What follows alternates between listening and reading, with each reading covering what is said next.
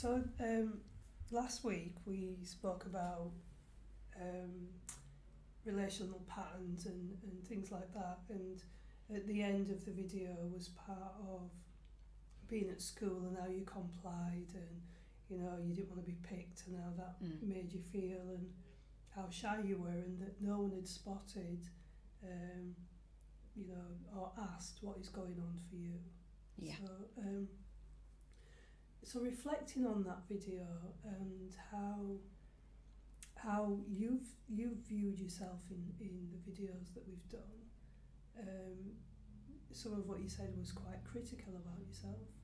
So where were your thinking then on the critical level of the things that you don't like about yourself, such as you'd mentioned your voice and... Yeah. It's taken me a while to actually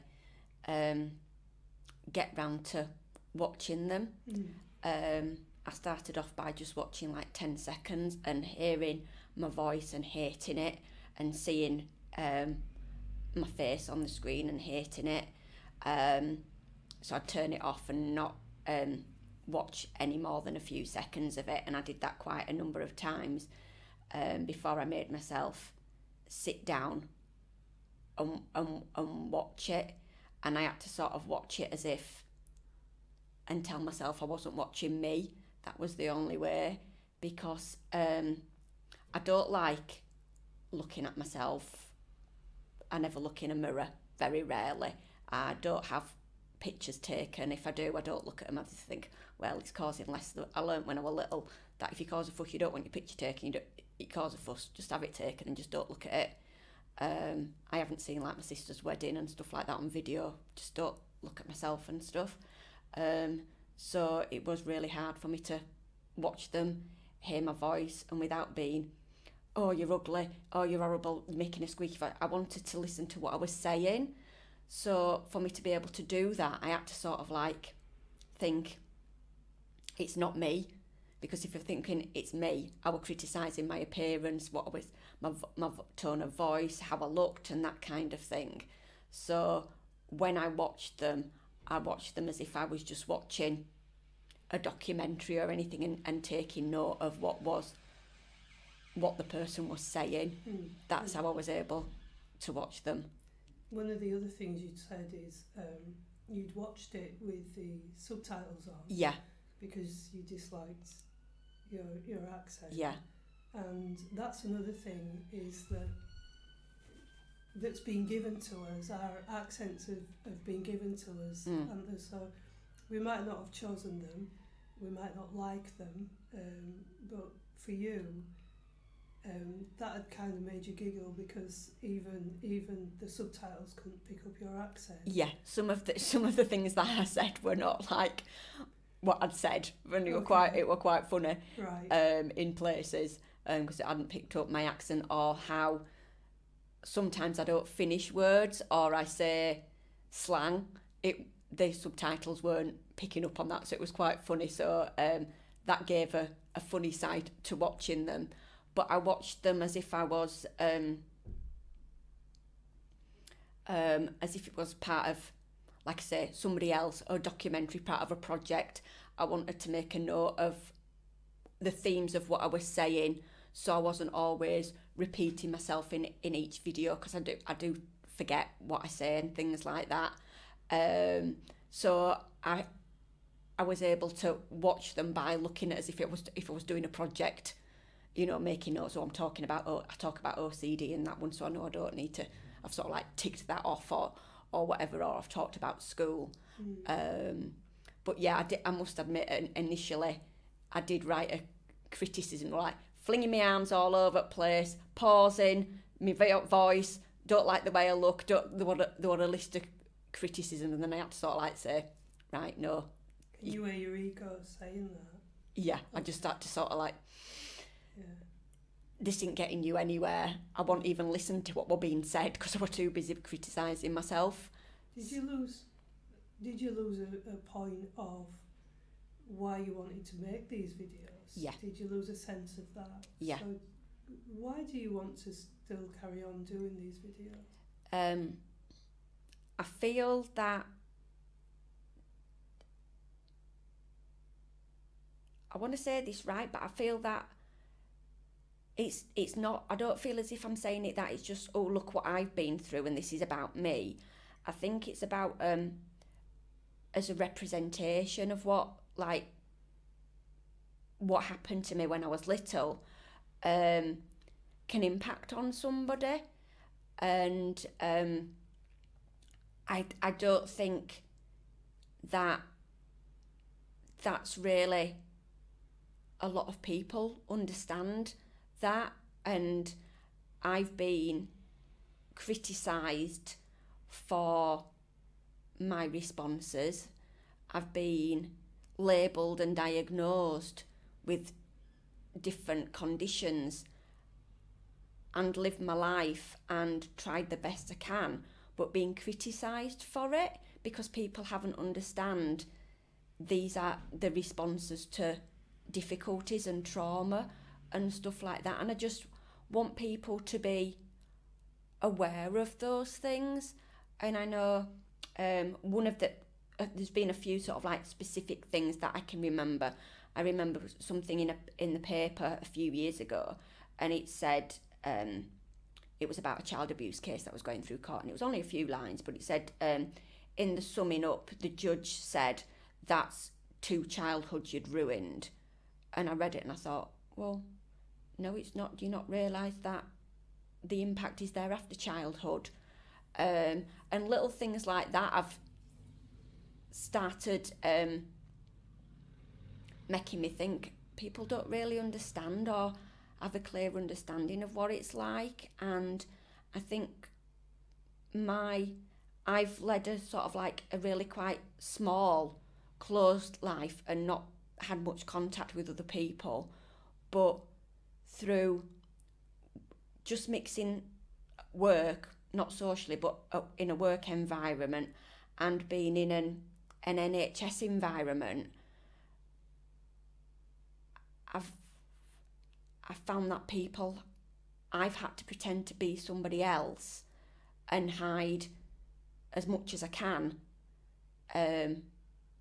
the real impact it's had on me, because it's been judged and been criticised, or I've been blamed or just not accepted. Can you understanding your ego in that no matter what job position a person has, every human being has an ego? Yeah.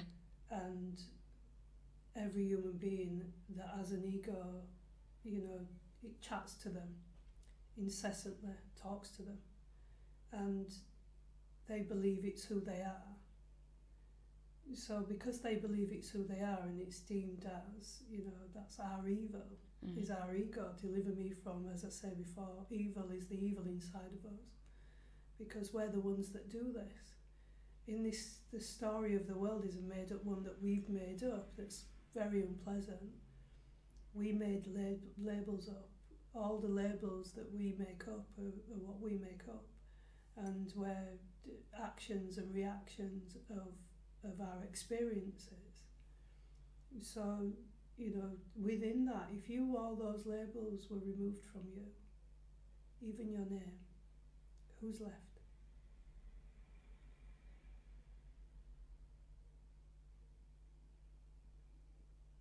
I guess the real me, I don't know. Yeah, so lots of people who say nobody can feel like that all the time, or nobody can feel good all the time, and they're exactly right, but don't capture their own wisdom. Nobody. We are no body.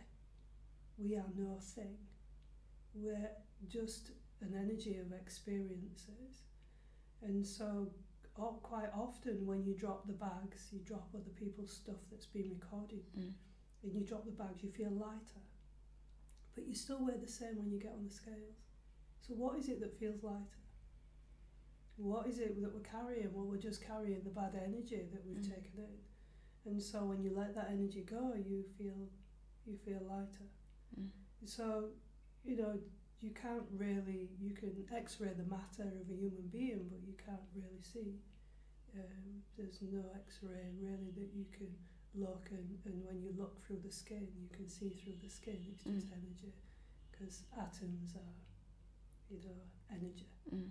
So then in that, when you think about that and you think if you drop your name and you drop your labels and you've left with nothing, what does the nothing feel like to you? I don't know, because I'm too involved and too influenced by the outside world, even like people I don't know, or you know, if somebody looks at me funny, I think I've done something wrong, or that I'm not a nice person, I've done something wrong, or if I get a text which I read in a certain way, and it can change my whole mood and demeanour and everything like that. It was like when I used to work and stuff, it was like I could be sort of okay, and then one email or a phone call or something could really tip me over the edge and want me to harm myself and not exist anymore, just by what somebody had said, or how they'd been with me. Or I always want to do the right thing. I'm very influenced about people knowing that I've done the right thing and complying and stuff. To the rules that you're doing the right thing for. Yeah, it's like there's these rules about doing the right thing, and I've got to do the right thing all the time. And who actually does the right thing then? You don't do the right thing for you. You want to be good, but yet you treat yourself quite badly because of the story. You're aware that it's not you. You're aware that you're involved in it. You think it's your identity and you're involved in it, so you're aware of that. So, and then you say of experiences that you've had growing up in the world that haven't been pleasant experiences. So who actually is doing the right thing? It's like I think I want to like please people. Why? If I don't know, if and I think not doing the right thing and you're not doing the right thing, then what is it that you're doing? It sounds like quite a paradox. Yeah, because I'm thinking I want to do the right thing and I want to be a good person, but if that means hurting myself to do it, I think that's okay. But I would never hurt another person. So that's the flaw in your story then. Yeah. Is that your ego keeps telling you to do the wrong thing. It keeps telling you to be a good person, but the ego isn't good itself. No, because it wants to, like... It's unstable, isn't it? It's never stable, is the ego. It lies to you, tells you stories, tells you nasty stories about yourself. It's not doing it on purpose. Yeah. It's just a recording from the world, because the majority of people have an ego that's telling them all these things. And so if you let go of that and you let go of the labels of who you are and you let go of the label of your name, then you're left with nothing. No thing, no ego. So what stops you from choosing that? Because the majority of people will tell the story. Everything's based on a story that we tell ourselves. What's the problem? I've got this story. And what are you doing with it? I keep telling myself it over and over again. Where did you get the story from? From my childhood. I'm not saying it's the question. I'm not saying that nobody's had a bad childhood, but I'm asking a question. If your childhood's that bad, then why do you want to stay there? Mm. Why don't you leave it as far away as possible? It doesn't exist anymore. Why do you want to keep regurgitating your childhood if it's an awful story? Good question. And part of me thinks, because I don't know anything else, and that's even more scary. What if What can be more scary than what you've been through?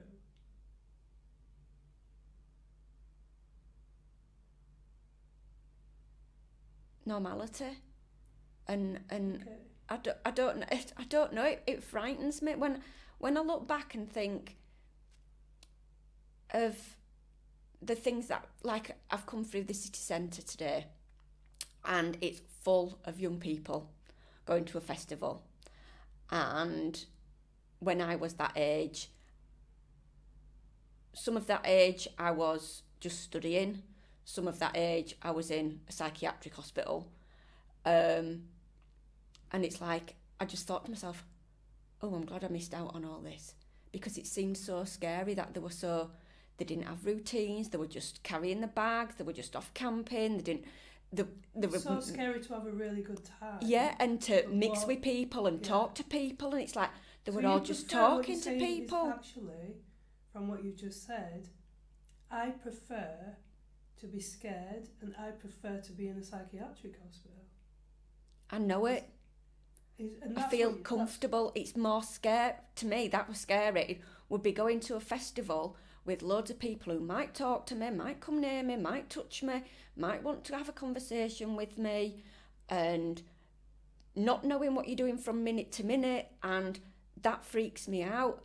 I feel more comfortable knowing that I've got even though I hate my routines and I hate the eating disorder, I feel more comfortable knowing at this time I'm going to be at this doing this. At this time, if I put my clothes in a certain way, if I pull my curtains in a certain way, if I touch my alarm clock in a certain way, even though I hate it, it feels less scary than actually going for a weekend away with a group of young people. It's actually living in fear. How can you say that living in fear is less scary than having a good time without fear? Because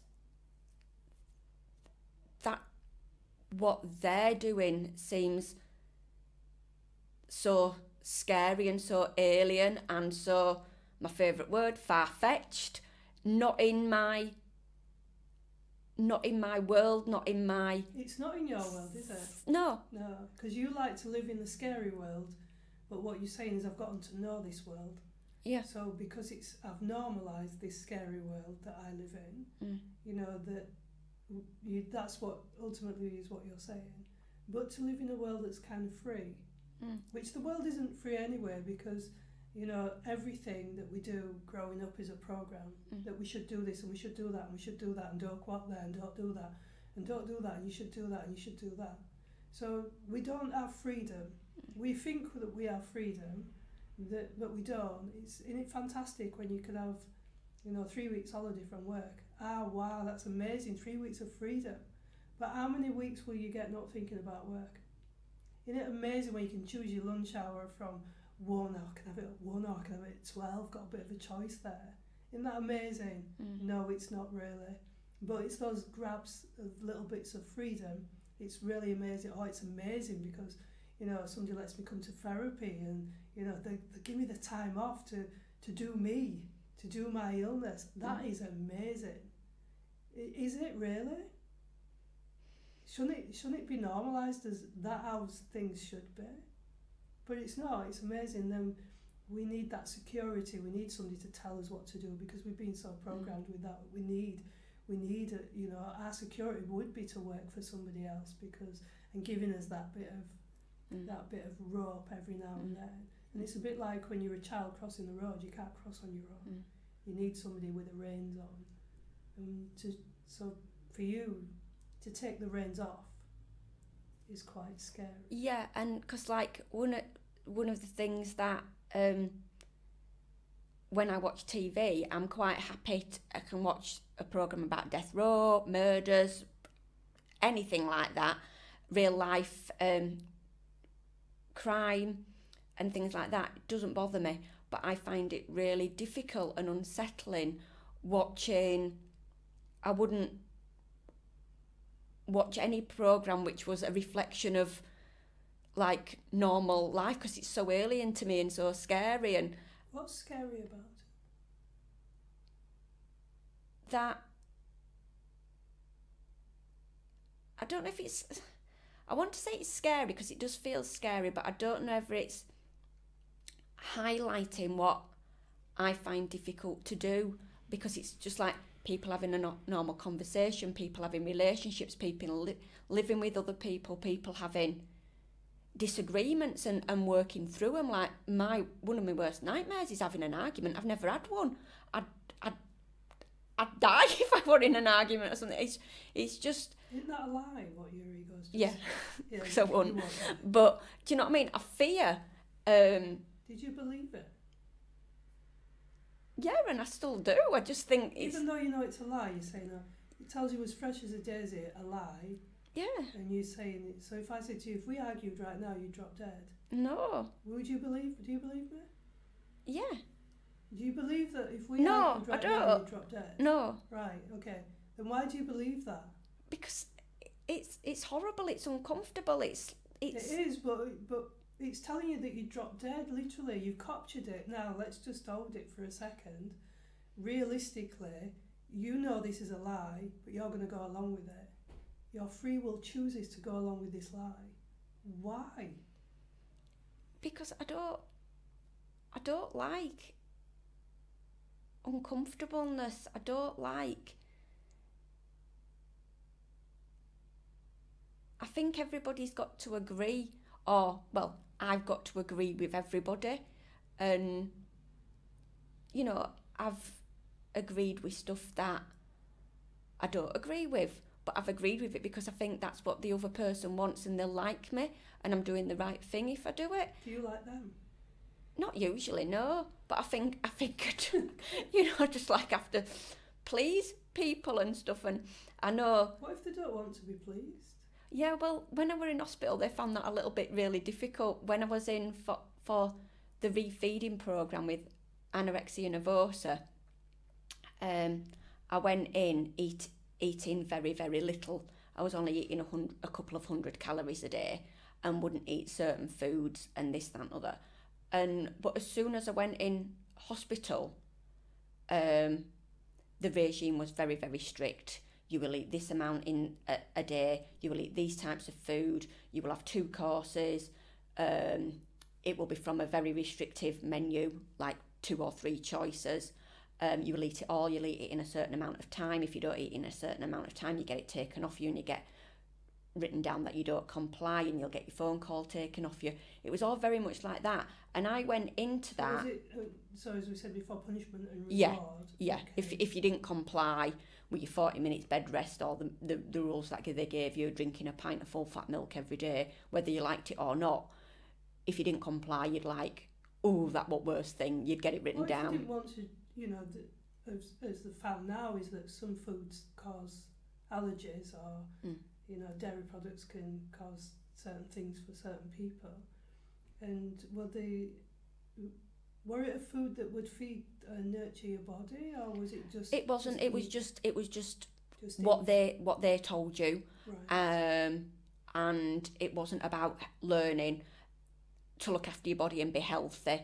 It was just getting the calories in you and sort of them dictating the way that the calories got in you. Like, I don't like milk, but I didn't have an option. If you don't have your pint of milk every day, you're down as not compliant, and you might get your TV, you could go in TV lounge for 20 minutes a day. You might get that taken off you. You might get your phone call home taken off you because they want mobiles in those days and stuff. So it was very much a reward and punishment rather than learning to have a positive relationship with food and your body. But I went in there only eating lettuce and cucumber and things like that during the day, a couple of 100 calories, like I've said, to going in, and I complied from the day that I went in. And they found that really difficult to deal with because most of the other people who had been on the programme with anorexia nervosa or they were bulimia, that's they only dealt with those 2 issues, they were refusing to eat, they were screaming, crying, they were very emotional and oppositional because of the fear that they had of eating. I just did as I was told, did it, and even the consultant after a good few weeks in there just came to me and just went, I just wish you'd fucking rebel, because they didn't understand why I wasn't behaving like a normal anorexic or whatever term you want to use. And it was like, but I'm doing as you're telling me, I'm doing as I'm told. And it was like, so I even got criticised for doing the right thing. But who is it the right thing for? Because so if you do the right thing for society that says you need to do this, this, and this for you to put weight on, number one, and I remember you saying that they said that everything would be okay if you just put weight on. Yeah, that's what I was told. Which actually wasn't true. Yeah, it was lie. Okay. But how would it be okay under a regime like that, where it's punishment and reward doesn't work really, does it? In terms of, you know, we're not dogs. Yeah. And so it doesn't work. Yeah. And the other thing is getting to the human being. Let's have a look at you as a human being, and to treat you as one. And so it didn't work. No, the philosophy was because they felt it was all about control, that you go in and you relinquish complete control of yourself, and they take it. That's it. Then how does, you know, it's like you don't fight fire with fire because you just make a bigger fire. So how does controlling somebody, you know, relinquish them from control, because you're just teaching them more control. And so you're very rigid and controlled in your behaviour. Yeah, and I guess from there, the stuff that I did learn about food was that food isn't something to be enjoyed. It doesn't matter whether you like it or not. It doesn't matter about the quality or not. It's and for me, because I'd come in with fearing food and fearing weight, eating was like being punished. So that's one thing that I've continued. Now I binge eat. It's like a punishment. That's the worst thing that I could do. For somebody who 24/7 is worrying about calories and their weight and their body issues and food, what can I eat, can I not eat, how many calories, I'll have this, that. The worst thing I can do is eat. So that's what I do. I will binge and eat. It's just like a switch that goes off. I can eat up to 40,000 calories in half an hour. I will just devour anything that's there. And can you say where you devour it from? If I bake, that's a big mistake. If I bake, because not very much ends finally. I can... I've learned over the time that I tend to kid myself sometimes. If I do a food shop, I'll go, oh, I can get that and I'll get it for next week and I'll get it for this, that, and think, I'm all right, I won't binge because I don't feel like binging. But then if the switch goes, everything will go. And even the food that's in the bin, even the food that's frozen. I've eaten frozen stuff. I've been on the floor at 2:00 in the morning, stomach cramps from eating so much, sweating from my body trying to process everything and the amount of sugar, dehydrated because I'm sweating that much and my sugar level's going, feeling sick and being lying on the floor thinking, what else have I got in the freezer, what else have I got in the back of the cupboard? It's just that need to eat loads of food and technically to destroy myself, because that is the worst thing that I can do from somebody who's got an anorexic mind. The worst thing that they can do to hurt themselves is eat. Why do you want to hurt yourself? And have you not been hurt enough? I do think that, but sometimes I just can't stop. It's like a switch, and I'll go, and then I'll come round and I'll go, oh, look at what I've just done. And it's like I have to get rid of everything. I can't even leave things in the bin in the kitchen. I think, right, that's it, that I'm not going to do it again. That's awful. I feel really awful. I can't sleep during the night, or I'm ill the next day because of it. And it's like, get it out of the bin, get it in the back bin outside, and it's over and done with. I'm not going to do it anymore. And then the switch will go again. Can you see the story playing out in your mind as you're saying it right now? Can you feel it in your body? Yeah, I can feel quite... Yeah. I've noticed that I get quite speaking really quickly. Because your body's releasing energy, so the more that you get worked up, the more you release energy. Yeah. And so that's what you're doing. You're exhausting yourself by doing this. And the other thing is that, you know, I just want you to go inside and have a look to see, can you hear the egoic voice telling you the story? Yeah. And it's making you feel a certain way. Yeah, and I can see the images. I can see the images. Yeah. And so the images are what take you into it. And so it's recognising that if you let all that go and you just drop it on the floor now, just drop all of it and go back to having no name again. So go back to being a being and leave all that story. And it's all a made up story that you're making up, but you're making yourself do it because you believe in it. You believe in this story, but it isn't you. You've got a relationship with it. And I do think... Can you just stop? Because it wants to chatter again. It does, yeah. Yeah? Okay. It wants to go. It's like, Okay. I want to... So look at it then, right now. Have a look at it. You've just had a look because you described the feelings in the body. And look at the thoughts that want to come. Just look at them. Can you do that? Are you looking at them? Okay. Describe them to me. What's happening? I feel like really tense, and I feel like that I've got an energy that I want to get rid of. Okay, so can you blow it out instead? And just keep blowing it out. Because you can tell yourself another story if you want. You have free will to do that. And the images that are coming back are previous binges and things like that. And because it's the recording, so what it does is you open the filing cabinet up, you take out the file that you want to have a look at, and you keep going back into that story of it. Do you need to go back into the story of it? Do we not know it? No, I know it and I hate it, so why do I do it again? Alright, don't do it again then, don't entertain it. And just breathe it out. And just go back into being a being. Yeah, you don't need the story, just drop it. Let it just fall away. You can pick it up later if you want, but let it just fall away. Okay. And shall we end on that? Yeah. Alright. Okay. How are you feeling? Okay. Alright. So are you in control of it right now? Right now, I'm in control. Okay.